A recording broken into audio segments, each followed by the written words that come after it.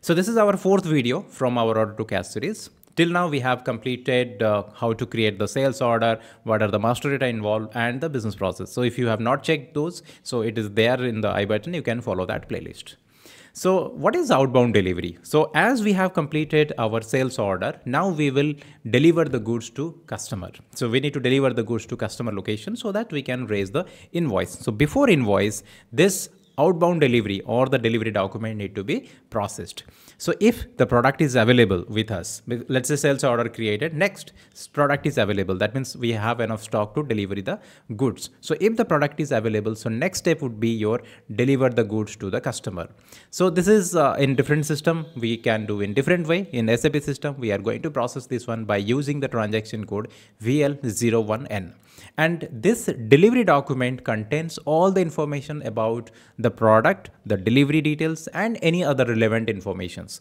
You will say that these informations already we have maintained in our sales order creation. Agreed. So the same sales order we are going to convert into delivery document. So once again, we are not going to feed all the information. You will find that it is a couple of seconds activity to create one outbound delivery document when we are going to convert our existing sales order into outbound delivery. So your delivery document refers that all the details like what we are going to sell, that means finished stock, whether it is partial delivery or complete delivery, then where we are going to deliver. So that means ship to party informations, right? So how it will reach with the end customer or the customer, and with reference to that, what are the accounting is involved, that also we are going to do. All the logistic people, they will not post any accounting entry, but as an best ERP or SAP ERP, so here you will find lot of integrated documents. So particularly you will find here the documents related to with reference to this outbound delivery, you will get the accounting document. So here you can see the accounting document involves the debit entry and credit entry. So credit entry, of course, the finished stock, and the debit entry is the cost, because sales revenue we are going to realize when we are going to sell the product. So but in this case, for our internal cost and profitability calculation point of view, we are going to capture the cost. So you can see this accounting document will be generated with reference to the outbound delivery. Sales order. So let's go to SAP system, and we are going to proceed with outbound delivery. So transaction code VL01N. Now here I need to execution point of view, shipping point of view, we need to add the shipping point. So everywhere for your demonstration, I am using the Z100, and with reference to the previous sales order what I created, so I'm going to continue this. So last sales order I created 58, and with reference to this sales order, if you want to quickly, if you are just watching this video, then you need to check the previous three videos. Just for your reference, quickly let me show you that. So this is the sales order I created, and all the information related to the sales order, customer, all the information is there. So it's showing that shipping date is 25th October. So we are ready with the delivery. If the stock will be there, then of course we can deliver the product. But let me quickly check whether stock is there or not. So that also I can check. Yes, 7 items are there, so we can deliver 1 item from this stock. So now we can proceed with outbound delivery. So I just entered the shipping point and the sales order. Automatically the next user will not do anything. So the same order will be converted into sales order, and that also we are going to check in Fury as well. Enter. Now the goods issue date, that is your planned date and your actual date. I have taken the same date.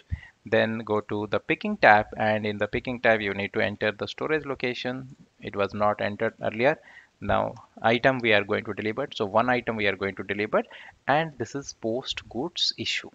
Okay, so PGI, also known as your PGI, post goods issue. Right, so I can see here 2 documents you can see. One is your that starting with 8, which is my delivery note, and second one document, material document is generated, because 2 activities simultaneously done here. One delivery note is prepared, and second one is related to our Now this thing I want to check in my Fury, whether it, as it is hybrid system, so those informations also we can check in Fury. So let me check these informations. I will simply select the sales order number 50, and with reference to sales order, I want to see what are the activities are happening here.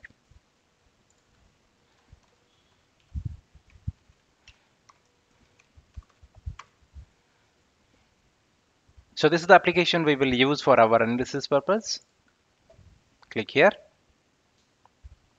Now here, what type of document we are going to check. So I have the sales order number 58, and with reference to the sales document, I want to see the other documents. So I just entered here sales document 58 and click on go. Now the upper segment is your logistic part. So that means first we have created one sales order. With reference to sales order, in the previous video, we have seen that there was no accounting document. Then we proceed with the delivery document, outbound delivery. And it was like, if you recall, it was starting with 8. Then next we proceed with the goods issue. So goods issue document is started with 49. Now with reference to the goods issue, the accounting document generated, of course, we will analyze that document. So what is the accounting one? The accounting document. So here, as we are going to deliver the goods to customer, so cost inventory should be evaluated at cost price. So accounting point of view, we'll try to understand. So the accounting document, it's a reduction of your inventory. So that means your FG stock is going to, if stock is going to increase, then it will be debit. If stock is going to decrease, then it will be your credit. So FG stock is going to debit, and this is our balance sheet item. And what is going to be debit? Cost, because we are evaluating our inventory and we are capturing the cost. So that is why here we are going to take the cost of goods sold, COGS, COGS, it is known as COGS in business language. So COGS account debit. So what is the price? If exactly I don't remember, it is something 366 some point something. Then the debit amount also same. So we will find one accounting document. Now this value where we are going to take, of course, accounting point of view, this FI document is generated, the document number 49020, that also we will see.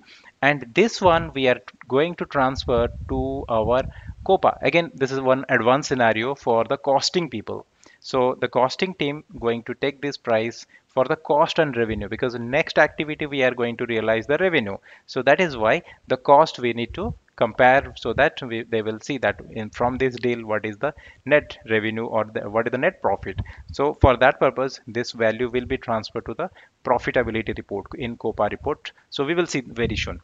Okay, so this is my analysis in Fury, and same is there in the on-premises. So I got here three documents in fact. So one is your outbound delivery, one is your goods issue, and the accounting document. And the accounting document is here, you can see the accounting document type with WL, goods delivery. So that means simultaneously I'm also getting the update in Fury too. Now let me show you this same thing in on-premises. First, let's see the accounting document here. I just process it. So I want to see the accounting document. What I was showing in Fury, exactly same thing in my on-premises also. So whatever the system you have, you can check it. If you're working on on-premises, you can check it here. If you're working on Fury, then you can check the Fury as well. So we have created one sales order, then we proceed with outbound delivery, then there is a goods issue, PGI, and this is my goods document, goods issue. Now with reference to, this is our goods issue.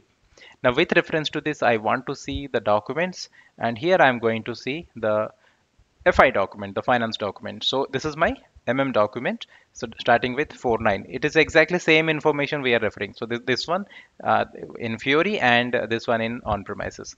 Now I want to see the accounting document. So here the accounting document is readily available, 49020. Now let's check it. If you click here, you will get the FI document. Let's click it here, and we got it here.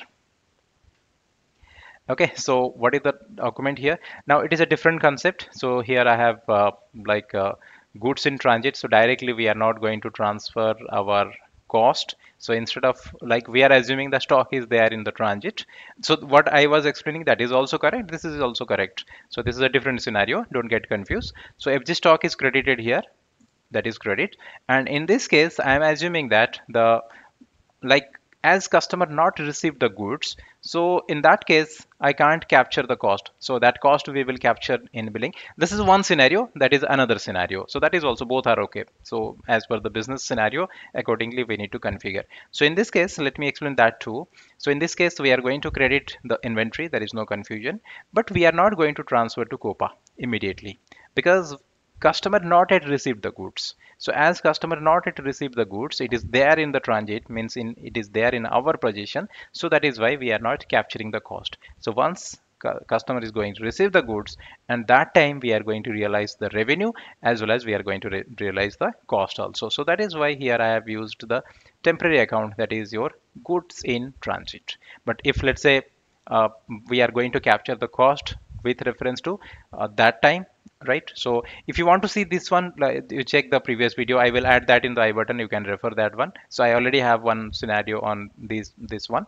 So FG, but it is again not for the user. So user point of view, it will be as per the configuration, whatever business configured, accordingly we'll get the document. Import for you, important is the outbound delivery need to be created and the respective accounting document should be there. So this one may be a COGS or it may be a FG stock, right?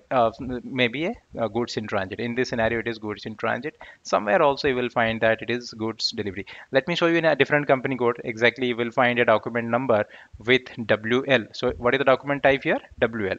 So you will find WL. Let me show you a different document in a different company code. So where you will find a WL document with COGS. So let me take here a different one so that you will not confuse. So it is a different scenario and this one is a different scenario.